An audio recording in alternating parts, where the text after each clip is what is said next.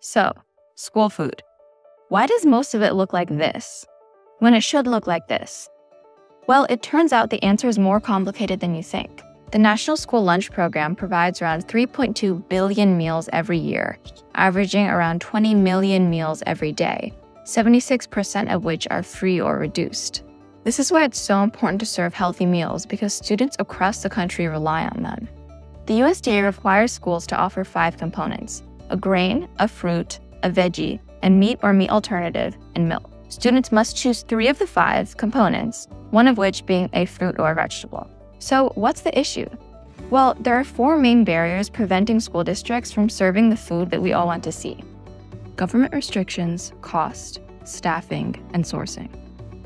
First, the USDA requires meals to meet particular specifications in order to be eligible for reimbursement. Basically, if the school district doesn't comply with USDA regulations, they won't get money. This makes it harder for schools to change the meals they typically offer because formulating new recipes might not align with the regulations they have to follow. It's typically easier for schools to just continue serving what they've been serving rather than formulating new recipes from scratch, especially if they aren't even sure if students will like the new recipes. Secondly, cost is a huge issue.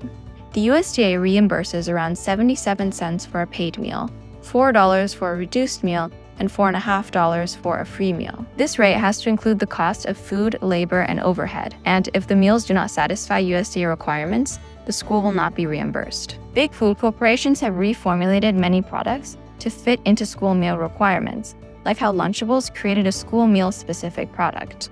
While these products may be appealing to food service directors and students, they are still ultra-processed and high in sodium. Professional food service companies like Aramark and Compass are able to mass-produce heavily processed items at a cheap enough rate to schools so that they're able to afford them. And this makes it much easier for the schools to just use those products without having the hassle of scratch cooking themselves. These food service companies are hired by schools to manage cafeterias, and sometimes schools can lose control over what is being served. Staffing is another barrier to scratch cooking in school cafeterias. These employees are often paid low wages and typically assigned part-time shifts. Additionally, many of these workers lack culinary experience. Allocating time for training is a huge hurdle, considering their time is dedicated to preparing, packaging, and serving current meals.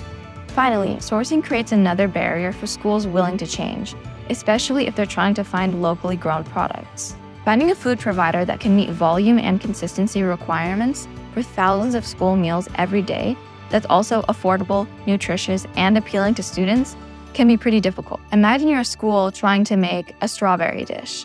It's harder to find a local grower who can provide enough strawberries for thousands of kids than to purchase pre-made meals that are designed for schools. But there is hope. My school has been working to provide plant-based meals and snacks as a whole food, fiber-rich solution to this issue. Cafeteria staff continue to work tirelessly to provide food to students despite all these challenges, and it's time we support them with regulations encouraging healthier food while still following nutrition standards, better wages, and more investment into feeding the next generation.